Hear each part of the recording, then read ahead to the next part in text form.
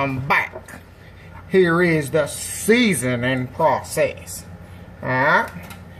We got your sweet paprika. We're going to put that on there. Alright. We got your Worcestershire sauce. It's got to have the Worcestershire sauce. Lots of it. Marinated 24 hours. But I cook it with the Worcestershire sauce. Put that in there. It's just going to soak it. It's not going to, you're not going to fry it with that. So it's just going to be a juice. This right here is your turmeric saffron. A lot of people don't know nothing about that. And here's your parsley. Don't know well, a little bit of the nutrition factors that come with parsley. I know it's good for your kidney and all, but it makes the food look real good. Alright. Then I got your lemon. It's a lemon salt-free blend. Put that in there. Not much of that. Just want a little tang. Just a little tang of that. Oh, my food be flavorful. There don't be no you don't get bland to me.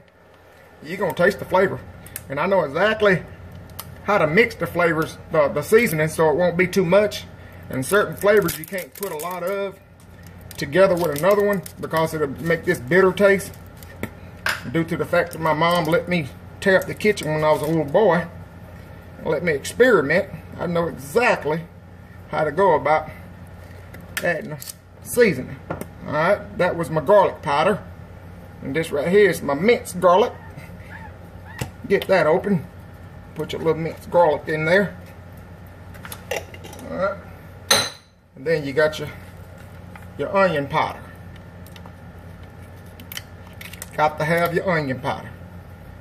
Alright, put that in there. Alright, that's all your seasoning. Okay? And then you take it and you mix it all around. Mix all that in.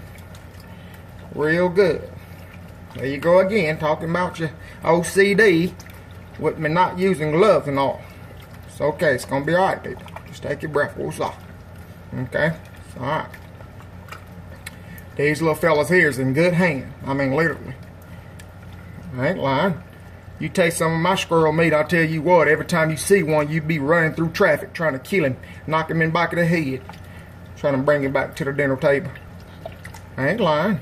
Alright, did that little bit. Then take and put your onions and your bell pepper. They cut big like this because these right here I'm going to put in the crock pot, and some of them I'm going to fry. I'll let you know what they look like both ways. Okay, so you just take them and you mix all of it up like that, and it's going to turn out real good because I know what I'm doing. See, when you eat food from people that don't know what they're doing, it'll turn you away from it for a lifetime.